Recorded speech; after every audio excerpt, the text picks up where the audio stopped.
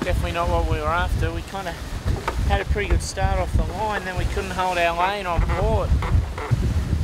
Don't know, not sure what happened. We were slow on port for a long time. Yeah, we had a bit of a speed issue. Yeah, we were going upwinds and yeah, it seemed to lack that 0.1, 0.2 of a knot, you know. So we're giving each other a little bit of heat, but yeah, we're opening it up with a huge force.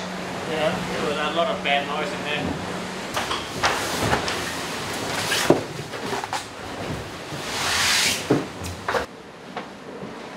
It's closed, but there's something in it.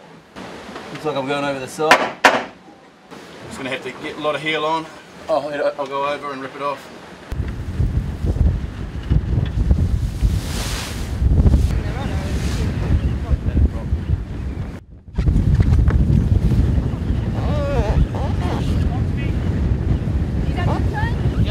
Coming down.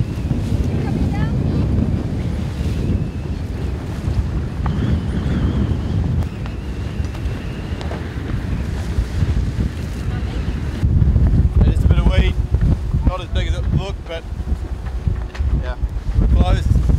Nothing underwater that's slowing us down, so get into it. Yeah, we had a pretty good night. We found a connection again with the fleet, which is good. So actually in the last cat we went from 0 to hero. We were even at it's very close, but at least we were the first in the position report, so that's good. And yeah, it's close racing now.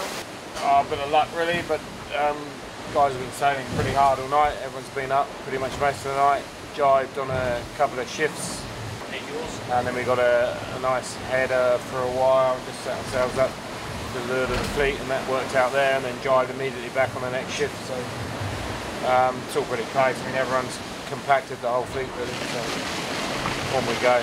It was a pretty disappointing start with the problems with the not going quite quick enough and then getting on the wrong side of everything, but you know, these races are typically something always happens, so you have to hang in there.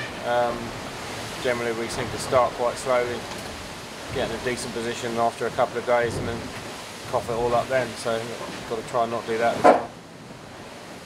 If we go fast we'll be alright.